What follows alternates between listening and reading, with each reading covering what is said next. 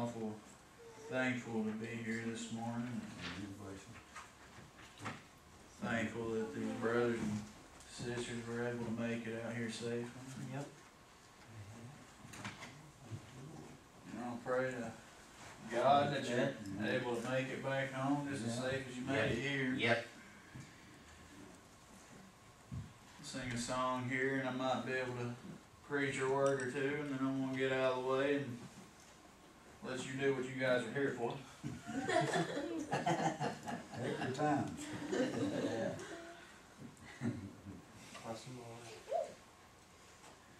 I know that I'm unworthy to call upon your name.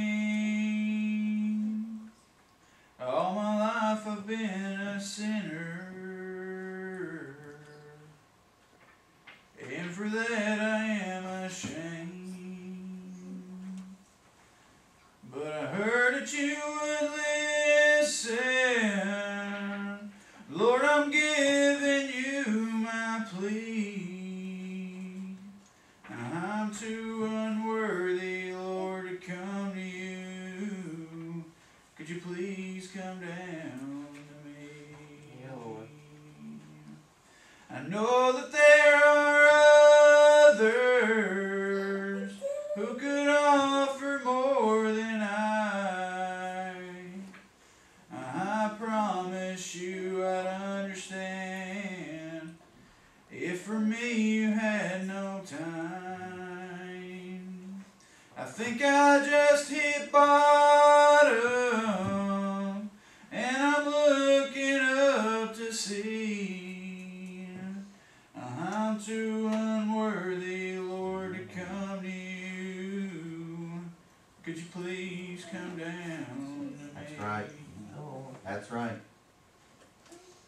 Come on. I guess I must be reaping from the seeds that I have sown. Yeah. We don't like reading those, do we? Lord, you owe me nothing. We haven't spoken for so long. But if you could spare some mercy, Yeah, I think you can. Lord, I pledge my life to thee.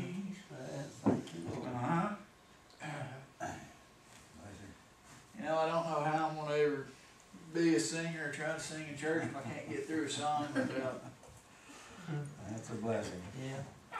crying. It's all right. God bless you. Big old baby. You know, I do feel awful unworthy this morning. There's other brothers here that's been at it a little longer than me, and I feel the least among everybody in here. I really do. Good. That's a good way to be. I tell you, Lean on the Lord. I'm just a poor sinner boy Lean still on. yet, brother. They took me out in the water and they baptized me, but I'm still a sinner. I gave my hand to the Lord, but I'm still a sinner, but I'm a sinner saved by the grace That's of right. God, and that's right. what You it's have all an about. advocate with the Father. We live in a world where That's they right. think Thank that God a for that. Christian man has to be a perfect person. Well, let me tell you, if you want to see a perfect person, you would have had to have lived a little over 2,000 years ago. Let me tell you, I'm going to fall short and I'm going to stumble. Yes, we I've are. stumbled and fell short so much this week, so much has went wrong, and you know, my heart's been broken, and I'm telling you, coming out to the church, and, you know, singing that song there, and when those tears are leaving my eyes, brother, let me tell you, I'm feeling a blessing from my Lord, and Reach out when there. those tears are leaving my eyes, I feel that sorrow and that pain leaving me, and that's how my Lord works today. You know, I go through my week, carrying so many burdens, and then I come out to the church, and when the Spirit starts to flow, I start to lose those burdens just a little bit. I start to feel just a little better. You know, I haven't been in this thing very long, and let me tell you, brother, it don't get easier. You know, coming out to the church every Sunday, being a new preacher and coming out to a church where nobody's attending because we're just starting out and nobody knows who we are. Listen, you know, the crazy kind of people that they may think we are, coming out to an empty church, traveling 9-10 hours away to go to another church. How crazy they must think we are. It's just like last Sunday when Brother Brian was talking about, he was out on the plane there, going to meet Josh in Lexington. And you know, he was talking to these ladies, I believe he said they were going to a wedding. You know, and they asked him where he was going, and he said, I'm going out to church. And they thought he was awful crazy. And you know, that's the way my Lord works today. Yeah.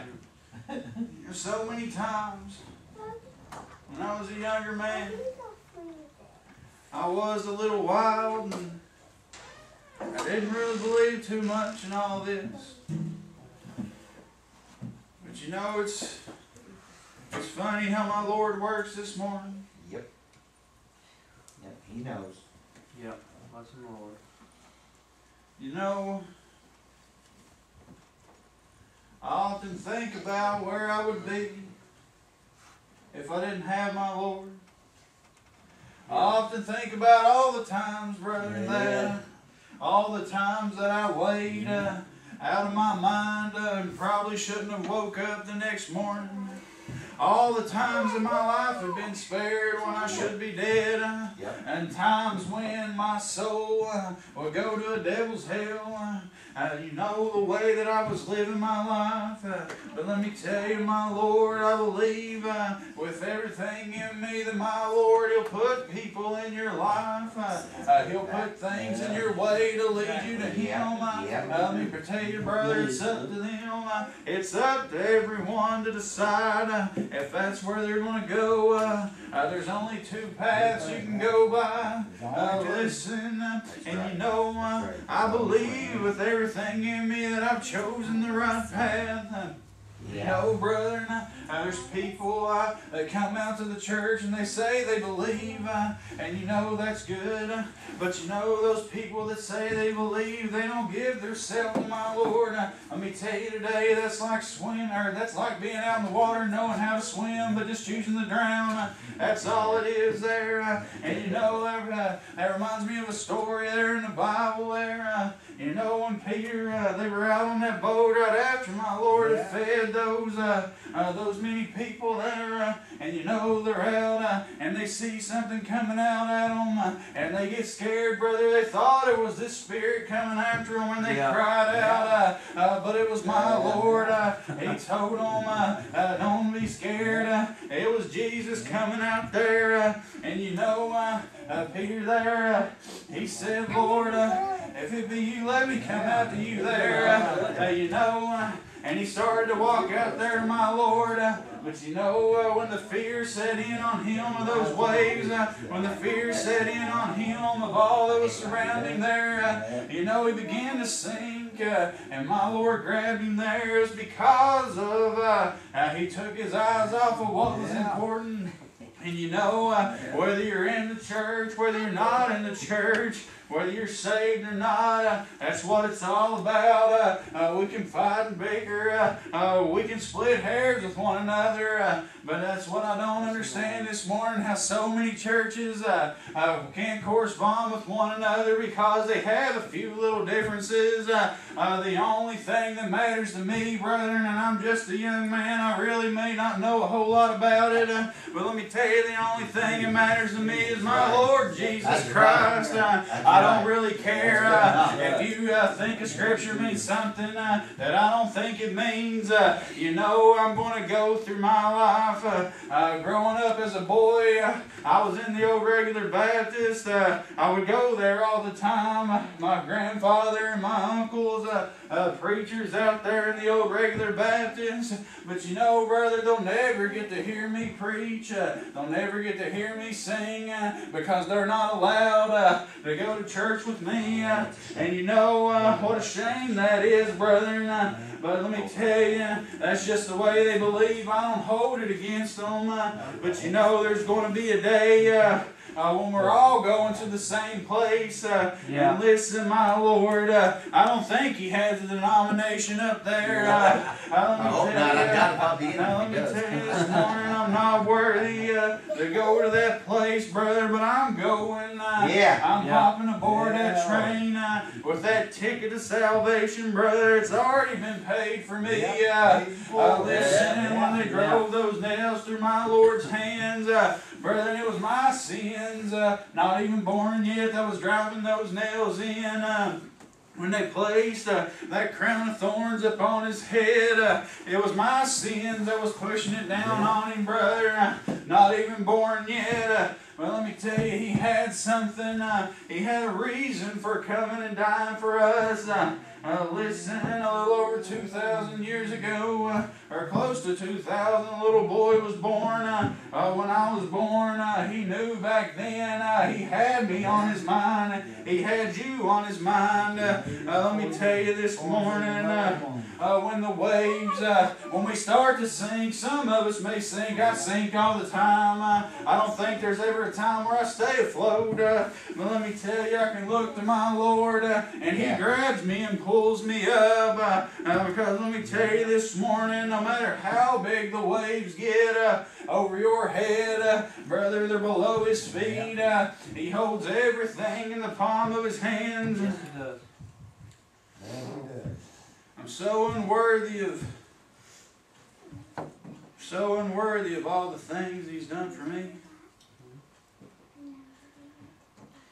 But you know, I can remember first coming to the church, and I've said this before, I came down with a sickness, I guess you could say. I guess you can call it a mental thing, I don't know. Every time a preacher would sit, when he'd get up and speak, no matter what he said, he was talking about me. Yeah. That's right. I remember that too. You know, and Yeah. it was funny to me because I was a very proud young man.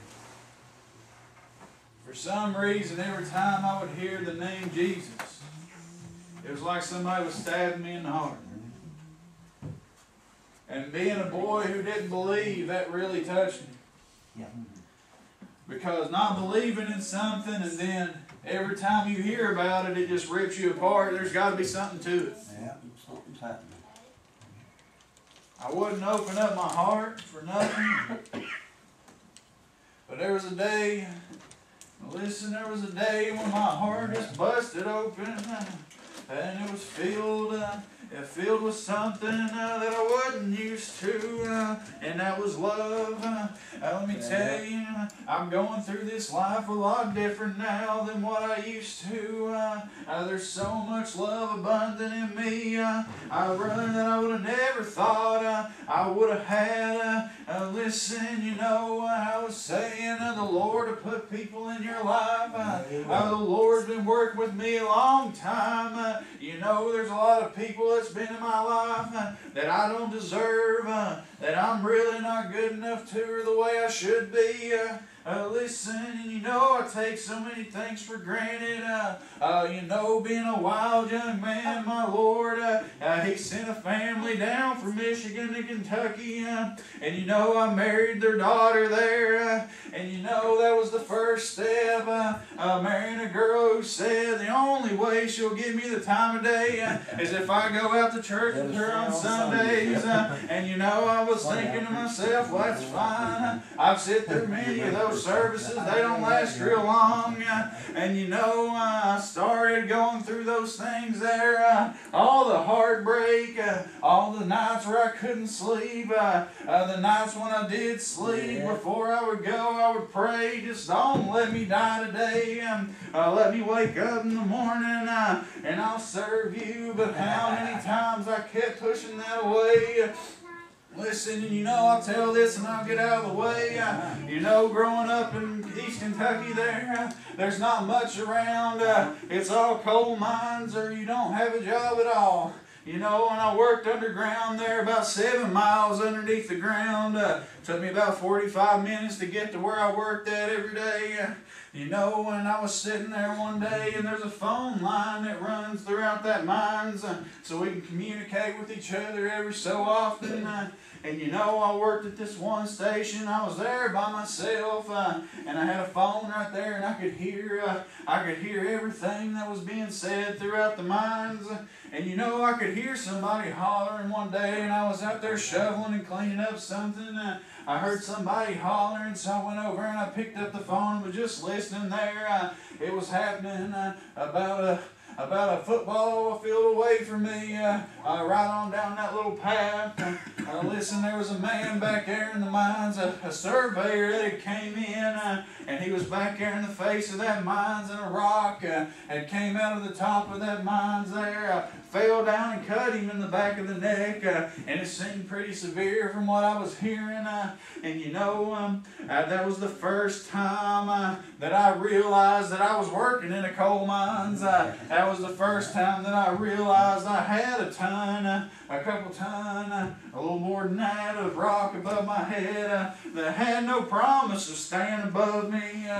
And you know, that's the first time. I don't even know what else was said on that phone, but I fell to my knees there and I said, Lord God, listen, it's that boy there. It's that little sinner boy again. You let me out this time, and I really do promise you that's the next thing I'm going to do. Listen, you know, I went out to the church. Let me tell you, there was a man there, and I heard Chris talking about it earlier. If you could have just help just one person come to the Lord, your life will be worth it. You know, I was sitting up in that church all the time, just a blank stare, not letting nobody see that the Lord was tearing me apart. You know, I'd sit up there every day, and we had a visitor come there to Pilgrim's Prayer. He's no longer with us today, but you can see back on the wall this picture there. His name was Barry Tiller, and you know, I never met the man before, didn't know his name, but he came into the church there. Listen, and I've been sitting up there for so long. The man had seen me one time, and then after church that day, he called Chris and asked who was that boy sitting up front. Wanted to know who I was, and told Brother Chris there, what is that boy waiting on?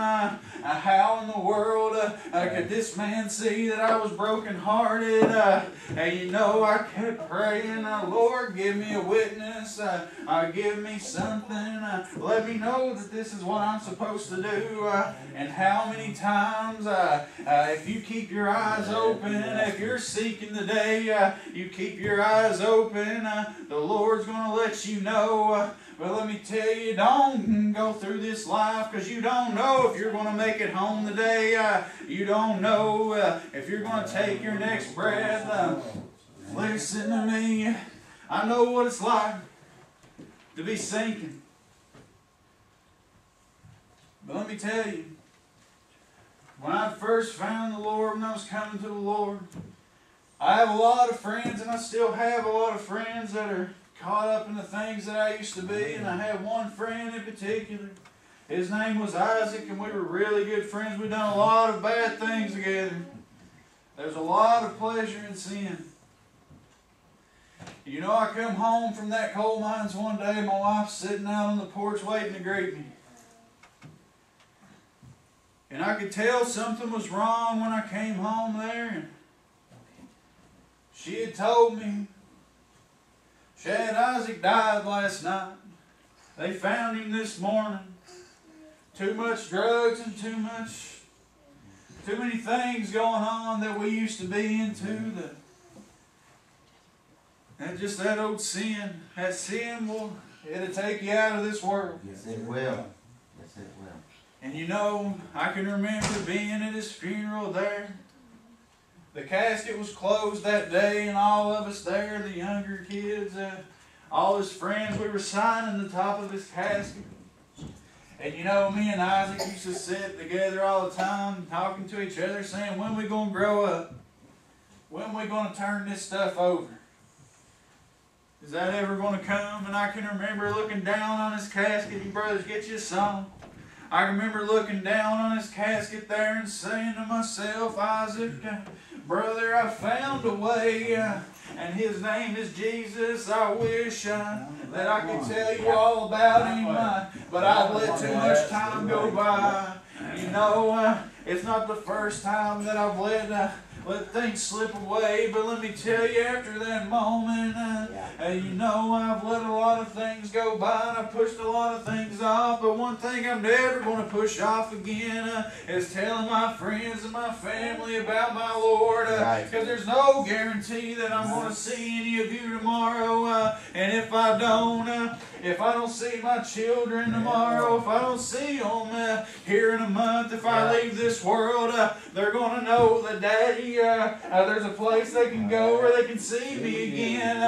I want my friends to know, if you really love me and love to be around me, when I leave this world, I'm going to a place, and you can go too. Let me tell you, there's a way, and his name is Jesus. There's a way, and it's what he paid for, salvation. Why are you going to go through this life without my Lord? Brian, go ahead and sing you a song. Go ahead, Brandon. I love you this morning. One day as I was thinking, the Lord has been so good to us. From what I read and from what I know about it, I wouldn't wish my hell on the worst enemy. Savior spoken to me, But that's the love that the Lord puts in you. It don't matter who you meet in this world, and I don't care what denomination